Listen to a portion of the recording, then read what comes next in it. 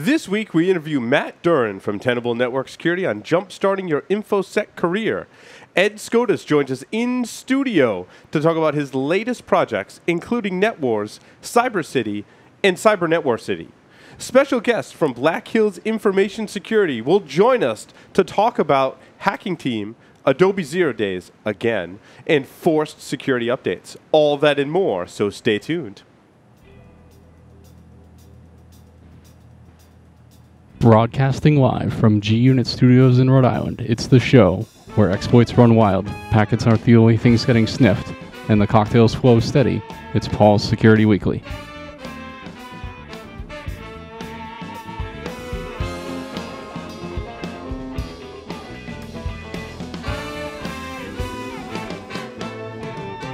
This episode is brought to you by NetSparker, the developers of the only false positive free web application security scanners, enabling you to automatically identify vulnerabilities and security flaws in all of your websites, web applications, and web services. NetSparker scanners are available in 2 editions, NetSparker Desktop and NetSparker Cloud, the enterprise-level online scanning service. For more information, visit their website at netsparker.com/securityweekly. And by Pony Express. Check out the Community Edition and turn your Nexus 7 into a lean and mean pen testing machine. For all those hard-to-reach places, there's Pony Express. Visit them on the web at ponyexpress.com. And by Onapsis, the leading provider of solutions to protect ERP systems from cyber attacks. Customers can secure their SAP and Oracle business-critical platforms from espionage, sabotage, and financial fraud risks. Visit them on the web at onapsis.com. And now, fire up a packet capture, pour yourself a beer, and give the intern control of your botnet. Here's your host, a man who loves to sit on toilet seats but not clean them, and instead buys new ones, Paul Asadorian. Hello, everyone. Welcome to Security Weekly. It's July 16th, 2015, and this is even episode 427. Of course, I'm your host, Paul Asadorian. And yes, I did buy a new toilet seat today. So, there. In studio with us, we have some very special guests. Mr. Ed Scotus is here live in studio. None other than Ed Scotus. Ed, welcome to Security Week. Good to be here, Mr. Paul. Thank you. It's nice to have you here in studio. It's lovely. And you're lovely. Well, and thanks. your head is very lovely Bulbous, as well. yes. You were all worried about it. It looks lovely. Well, thank you. You look lovely, too. Oh, thank you. Nice blazer. Oh, thank you very much. Yeah, classing it up. It's a tonight. good look for you. Yeah, thank you. Once a week, I get to dress up and play podcast host. Dakota is here with us in studio. Welcome, Dakota. Absolutely. Thank you, Paul. Dakota, you work for Black Hills Information Security, and you were gracious enough to come down and help us out in studio as Larry and Jack are both traveling. So who's going to play Larry and who's going to play Jack? Oh, okay. You guys work that out while I introduce the other. On the line, also, this is like the Black Hills Information Security plus Ed Scotus show, because we have Bo on the lines. Welcome, Bo. Thank you for coming to Security Weekly this week. Thanks, Paul. Bo also works for Black Hills Information Security. And, of course, the always vicarious Mr. Joff Thayer is here with us as well. The illustrious Vicarious Joff Thayer. Welcome, Yes. everybody. Yes, g'day, Paul. How are you? It's good to be. I'm doing fantastic. I'm doing so fantastic that I'm going to read announcements. Are you ready to learn combat firmware analysis? Register for my Black Hat course. That's right, Embedded Device Security Assessments for the Rest of Us, a 2-day hosted class at Black Hat Las Vegas.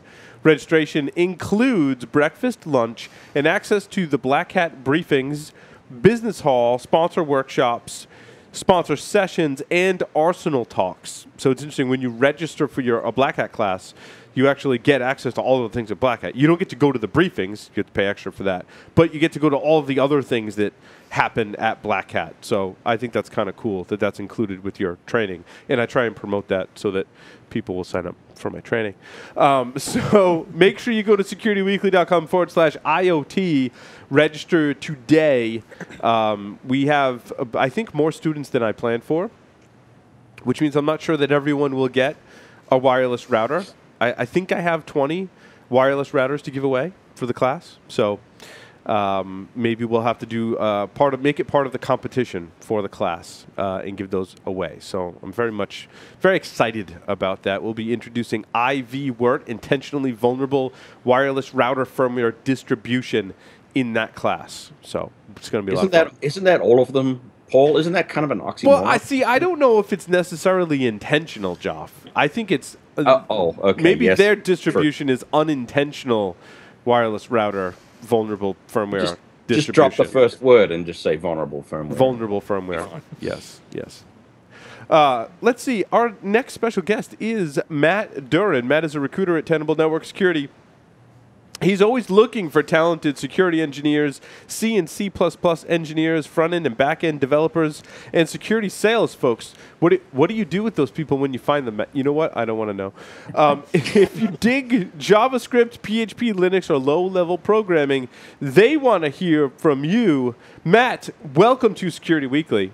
Thanks for having me, guys. Appreciate it. Yes, previously we had Sean Mitchell from Tenable Security on the show. Now we've got Matt. Matt, you have a lot more facial hair than Sean.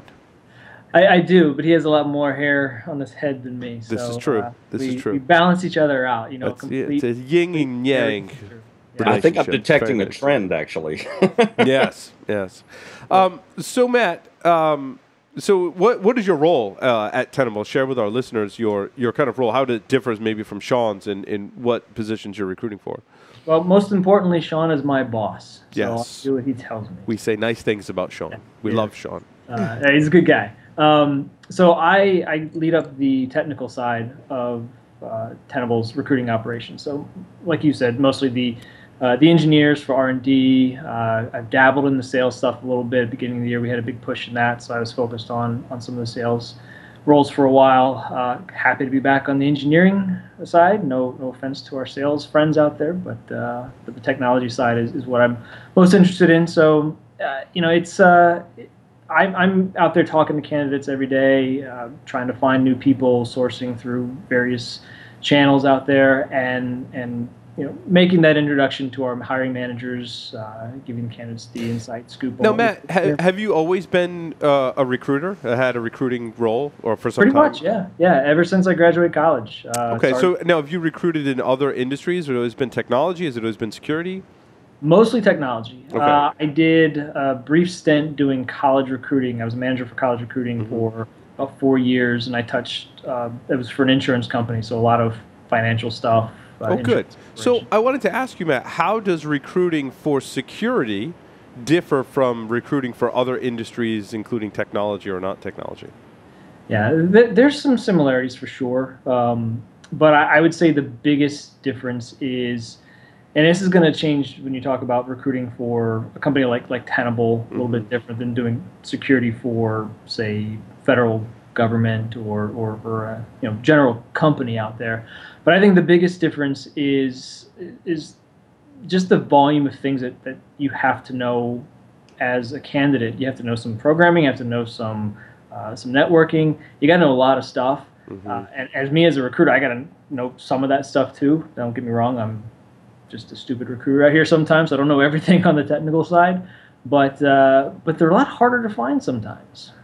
Because they require that diverse skill set. Yeah, and we've talked about that on the show before. That's interesting.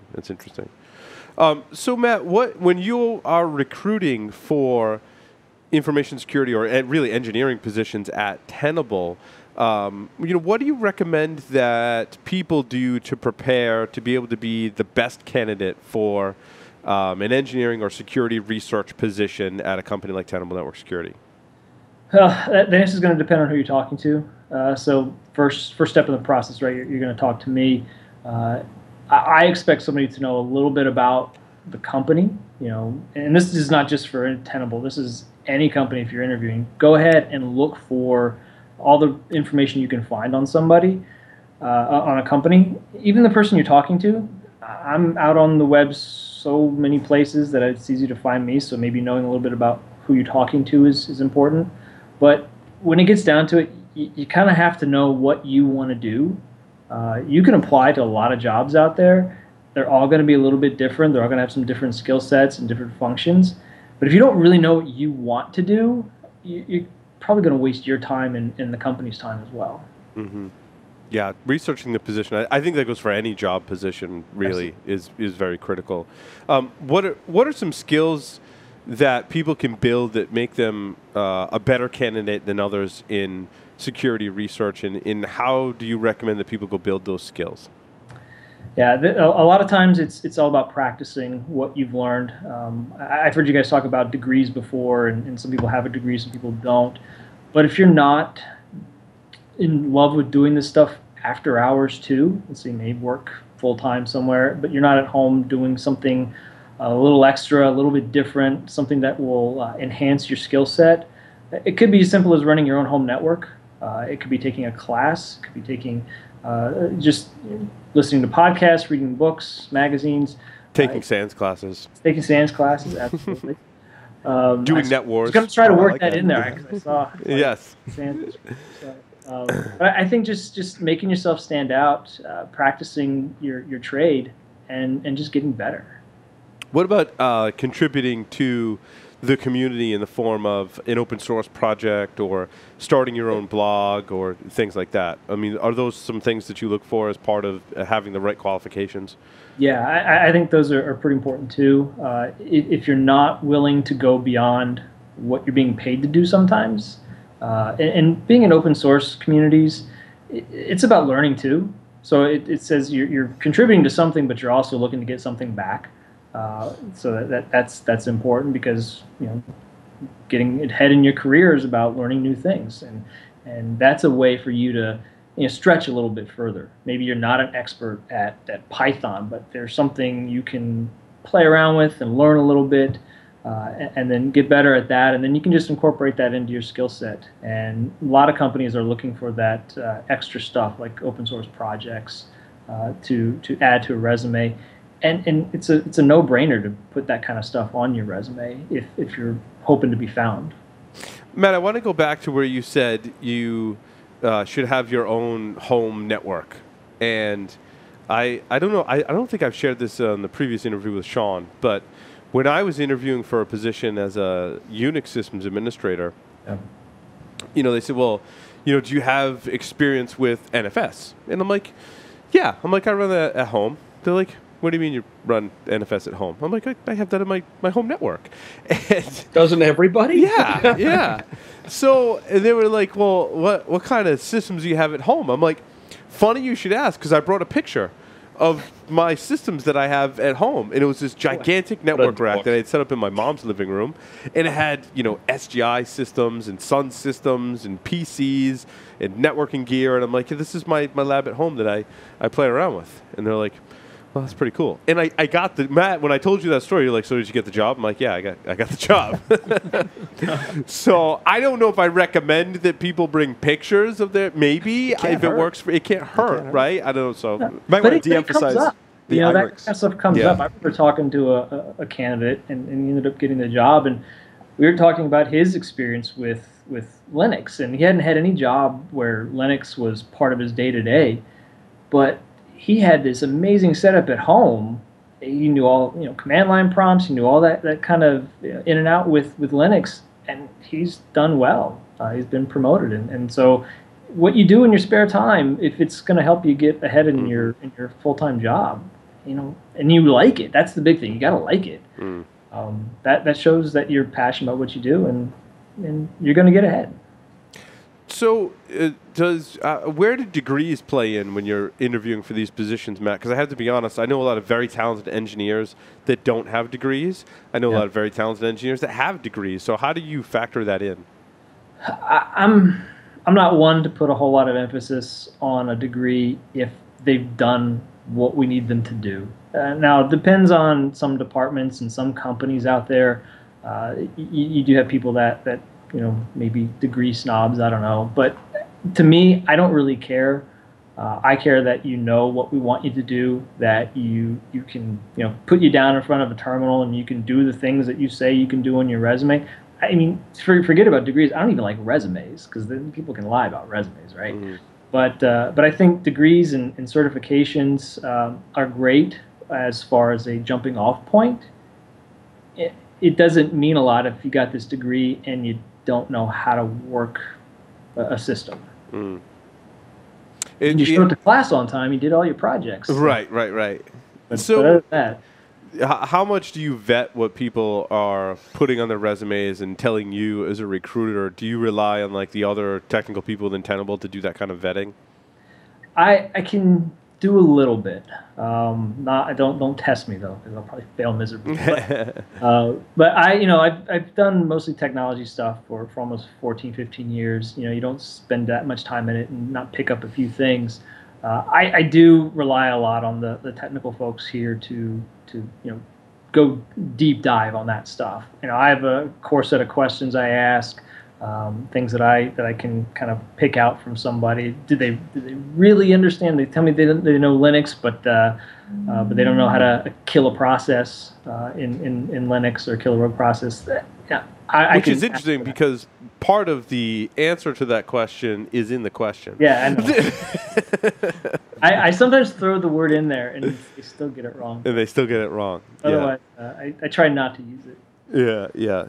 Well, that's pretty funny. What are some of your red flags when people are interviewing for security positions? Like, what's one of the, things used to weed people out, or like some really big red flags that you see with people? Not really understanding the job. Bottom line, I hate going back to that, but it's folks that didn't really understand what they were applying to. Maybe they have a great resume, but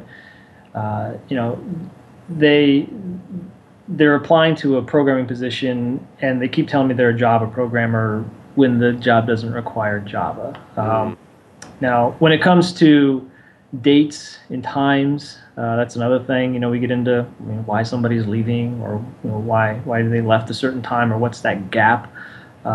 There's sometimes some hesitation and some pauses in responses that you can kind of pick up pretty quickly. There's nothing wrong with gaps and dates of employment. If you got laid off, you got laid off. Tell people that stuff. Right. Be honest, right? I mean, I don't even care if you tell me you got let go. Depending on the job, there's probably a valid reason for some of that stuff. But I'd rather get that stuff out ahead of time than have to figure it out later on. Matt, what are some of the craziest things that you've heard in interview? Answers to questions or strange behavior. We see all those on the internet, right? What are some of your experiences with some crazy stuff that happened on the interviews? So this didn't happen to me, but it did happen to a former colleague of mine. This was somebody that came in for an on-site interview, not here at Tenable. It's an old job, and they took their shoes off. And started picking at their toes. Ooh! Wait, did they have socks on, or they took those off too? And they just started shoes and socks off. Yeah, shoes and socks. It was a favorite story. I love that story when the woman bad form. I still think about that one. Wow. And then another one. It was a woman that was not. She ended up not being very qualified for the job, and I think everybody knew that right away. So instead of trying to sell herself a little bit harder, she gave flyers for her band to the interviewers and asked them to come out and see a concert or something. It's the weirdest thing ever. She just punted and was like, well, I'm going to be doing more of this band thing, so why don't you guys come hear me play? How funny is that? Oh, that's great. All right, Matt, are you ready to play 5 questions with Security Weekly? I hope so. Okay. 3 words. Sorry. Before you go there, Paul. Yes. You really should ask, Matt, have you actually prepared for 5 questions with Security Weekly? No. I should have. I asked Paul if he was going to do that to me, and then I didn't really go back and listen to the answers. So I don't the questions. I don't really have anything ready right now. All right. So, strap yourself. Comes out better when it's off the cuff. All right. Well, I get to interview the interviewer, right? This is great. All right, Matt, and you could feel free to use any or all of these questions on potential interviews that you do at Tenable Network Security. I'll let you pick. Question number 4 is going to be pretty funny, but 3 words to describe yourself. All right. Not Duck Dynasty. If you wrote a book about yourself, what would the title be? Let's see. About myself or about my background? I guess I'd probably do a self-help book. How to win at life using self-deprecating humor. If you were a serial killer, what would be your weapon of choice? Well, I'm a recruiter, right? So I'll say using crappy LinkedIn in-mails. Nice. In the popular game of Ask Grabby Grabby, do you prefer to go first or second? Second. Choose 2 celebrities to be your parents. All right. Let's see. All right. I'll say Sandra Bullock and Odorous Orungus. Very nice. Very cool. Everybody knows who that is. I don't know. Does everybody know who that is? It doesn't matter. It's your answer, so Okay. I'm not going to change it on you. But if you would like to elaborate, that is also fine as well. That is the yet deceased singer of Gwar. Of course. Should have known. Should have known. I knew that. Didn't you know that? So, Matt, I'm going to have our production staff put the graphic up for Tenable Network Security, proud sponsors of Security Weekly. We're helping you promote the jobs that you have available, over 60-plus engineering positions. Yeah, it's a lot. It's incredible how many positions we have right now. Great company to work for. I can vouch for that because I've worked there since 2009. So if you go to securityweekly.com/tenable-jobs, you can see all of the open positions, including over 60-plus, in engineering and security research. So we encourage you to come work at Tenable and have an interview with Matt where hopefully you don't pick your toe cheese or hand out flyers for your band. And if you don't mind, I can say one thing. Sure. If you go to the site and you don't see something that fits your skill set right now, we still have ways to kind of get on job alerts and things like that. And if you don't mind, maybe afterward I can send you a link that maybe tweet out or something like that. Sure. How to get job alerts, how to figure out what's new here at Tenable. That way you don't always have to come back. You can just get those in your inbox. Oh, I thought you were going to say, so you find someone better, a better product strategist than... I don't think we could. This guy? We got the best. Well, thank you, Matt. Well, you're doing a great job, and everyone who is looking for a job or a career change, contact us, securityweekly.com/tenable-jobs. And with that, we're going to take a short break. Matt, again, thank you very much. We're going to take a short break. Come back and interview, or not interview, because this is actually his 9th time on the show. We'll be doing a segment with Ed Scotus. So stay tuned. Don't go anywhere.